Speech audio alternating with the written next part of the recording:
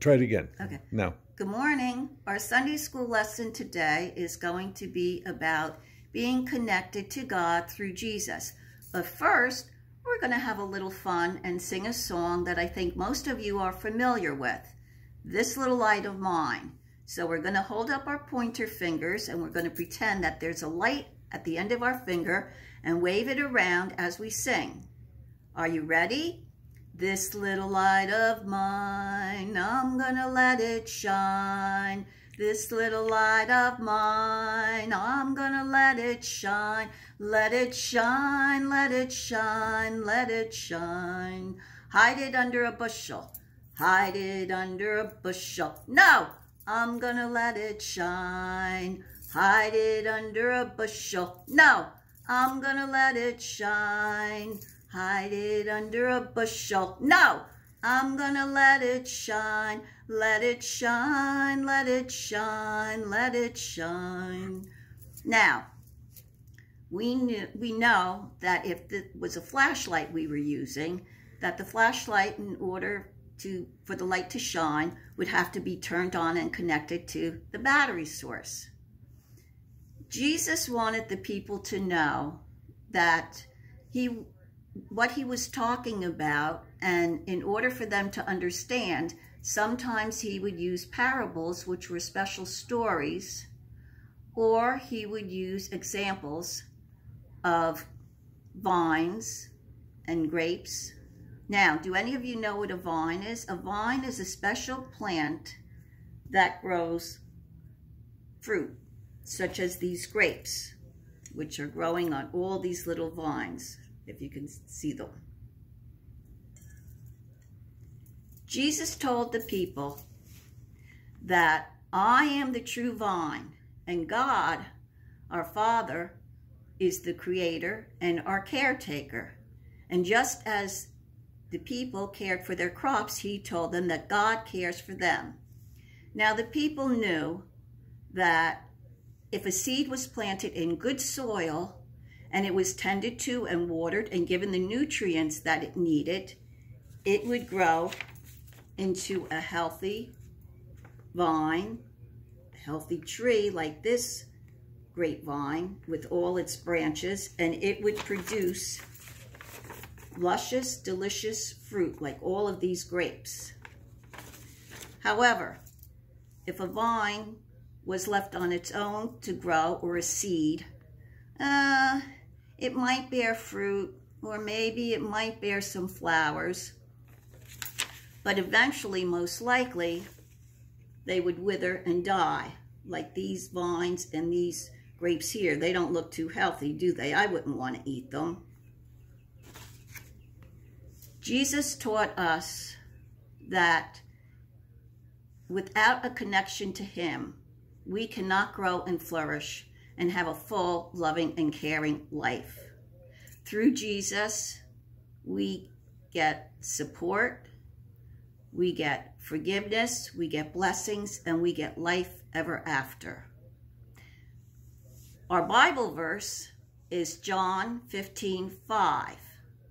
Jesus tells us, I am the vine and you are the branches. He who remains in me will grow fruit. So we're going to have a little fun with that, and you can stand up if you want, and because you're going to move around, and we're going to do some movements. I'm going to stay seated because if I get up, you won't be able to see me. Okay, so are you ready? So the first line is, I am the vine. So raise your hands up and wave your hands all around. They're vines waving in the breeze. Okay, next, stand still and straight because you're a tall tree and we are the branches, and those branches are growing up, up, up to the sky. The next line is, he who remains in me, wrap your arms around yourselves and give yourselves a hug. He who remains in me and I in him will bear much fruit. So we're going to reach up and we're going to pick all that fruit. We're going to pick those delicious tasting grapes. Oh my goodness, those green and those purple and red grapes. Okay, now we're going to do our craft. I have some crafts that I show you that we're going to do. First of all, I kind of did my own drawing of vine and branches and grapes. And what I did was I used my fingertips, and I just put my fingertips on the paper and I traced the circles of my fingertips. And then I colored them in. I colored some in purple, some in green, and then I took a brown magic marker and I drew lines and I made vines. So it looked like the grapes are growing on the vines. And then I took a green magic marker and I just made little tiny dots, which are supposed to be little tiny leaves. And if you want to be creative and draw your own leaves, you can do that. Now my next craft is, if you have a paper bag, and you can cut a wide strip from the paper bag, and you can twist it up and make it into a vine, and then you can take, I had some sparkly paper, so I made some green sparkly leaves, and I used some purple paper to make purple grapes, and I glued them on to my vine here. If you don't have a paper bag, you can also use this roll. This cardboard roll came from that of a paper towel rack. So once the paper towels are used up, I took this roll off, and you can use that as your vine if you want. Last of all,